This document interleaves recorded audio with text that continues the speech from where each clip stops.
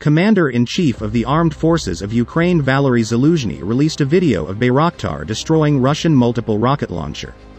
The video is released on Facebook page of the Commander-in-Chief of the Armed Forces of Ukraine.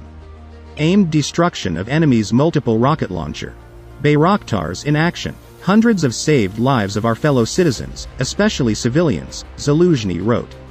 As reported, Ukraine's armed forces destroyed the Buk M-1 missile system and other targets with the help of Bayraktar TB2 during the day. The war against Russian invaders has been going on in Ukraine since February 24.